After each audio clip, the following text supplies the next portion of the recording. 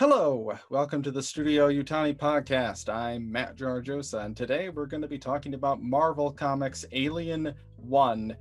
This will have spoilers, just be aware, in case you have not read this yet. But we're just going to jump right in and do this off the cuff. Initial thoughts on it. When I go into any story, the thing that I'm looking for is what's the hook? What's the thing that's going to keep me invested in what's happening and what's going to carry me through the character's journey, basically. And that includes not just, who the characters are and whatnot, but what's the dramatic question that this series is posing. And just from first reading the comic and from rereading it right before this video, I don't feel like I got that. I don't really feel like I got a sense of what this story is about. I mean, I know that we've got the main character of Gabriel, and he's got these repressed memories, and there's some conflict with his son. But really, to me, where it's kind of missing the mark is I don't know what's at stake. Basically, it's kind of like I get that he's trying to recover these lost memories. I get that he's got some problems connecting with his son, but what's going to happen if he doesn't fully remember the story? And that's kind of where I'm at with it. So it's kind of a lot of exposition, but there's no real dramatic question. And I don't really know if I fully understand who Gabriel is enough to really be able to formulate that in my head. So, like, for instance, if what he stands to lose is like his relationship with his son, it seems like he already doesn't have a very good relationship with his son. I'm gonna follow it, definitely. I'm gonna continue to follow the story and see where it goes, and maybe it'll catch on at some point. But I feel for such a high profile release and for something that a lot of people have been excited about, I feel pretty underwhelmed for the most part.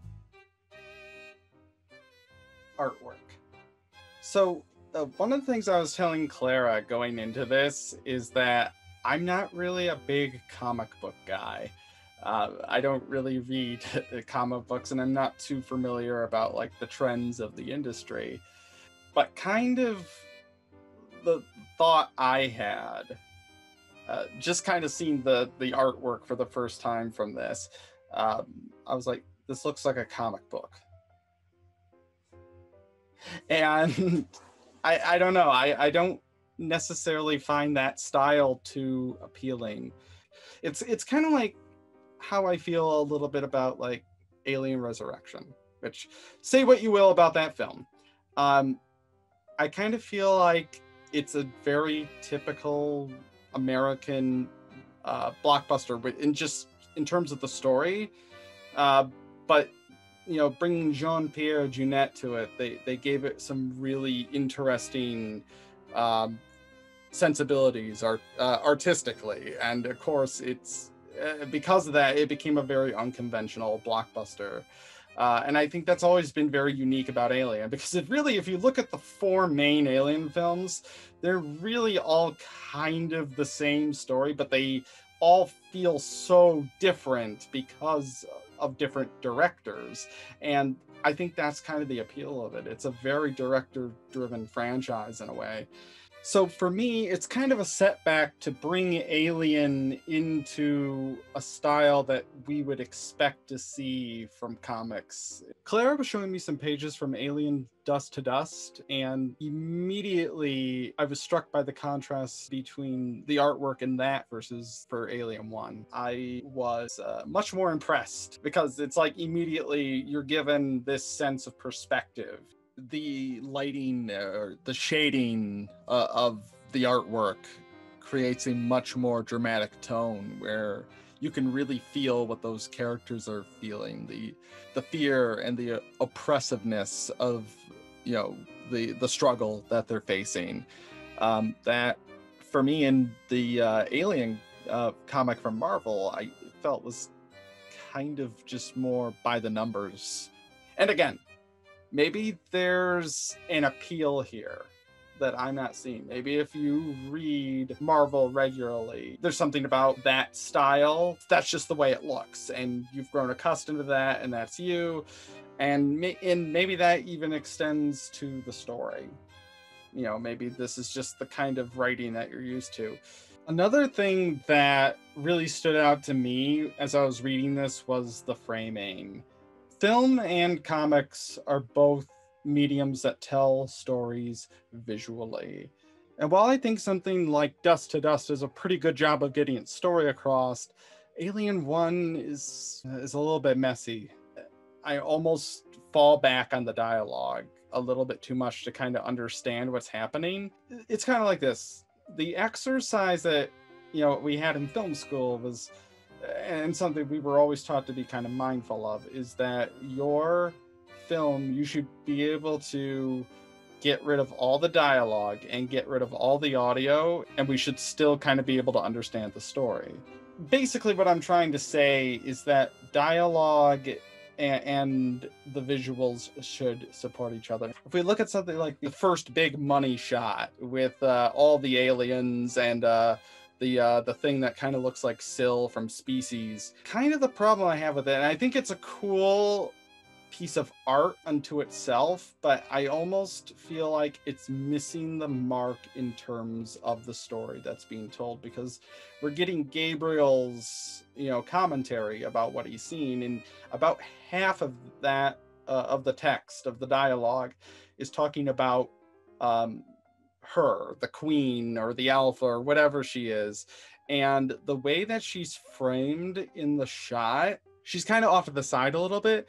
And while there is rule of thirds, I almost feel like because this is our introduction to this character, and because we don't really see her again, and because she's being set up as a prominent character, you know, maybe possibly an antagonistic force, I feel like she needed to have a little bit more prominence on the page.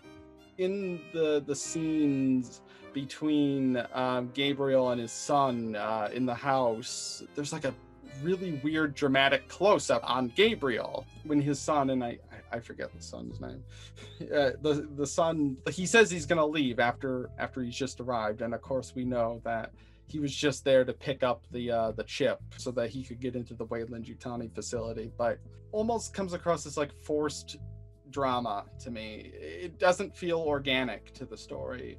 Close-ups are very important shots in any kind of visual storytelling medium. You really want to be careful with your close-ups and make sure you use them at the right dramatic points.